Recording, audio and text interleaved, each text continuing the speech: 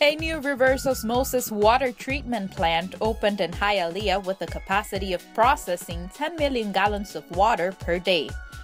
The new plant will provide alternative water supply for future development in Hialeah's annexed area, located northwest of the city. This will open the path for the development of commercial and residential properties in the vicinity. The residents will have access to the latest technology in water treatment. They will have the reverse osmosis technology for quality drinking water, and it will help develop all this new annexation area for the city of Hialeah, and will help provide water to all this new community. Community leaders and workers led the inauguration of the water plant.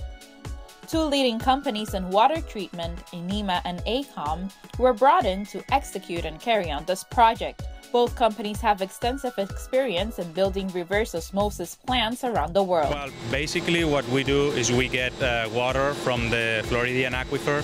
This is a different aquifer from what the county is taking water now, which is the more superficial Biscayne aquifer. So we're using alternative water resources. That's the first thing. We get water from those wells, we treat them at the plant with the latest technology, and we produce first-class water quality. The project is the result of a joint agreement between the City of Hialeah, Miami-Dade County, and South Florida Water Management District, designed to feed both the Hialeah distribution system and the countywide distribution system.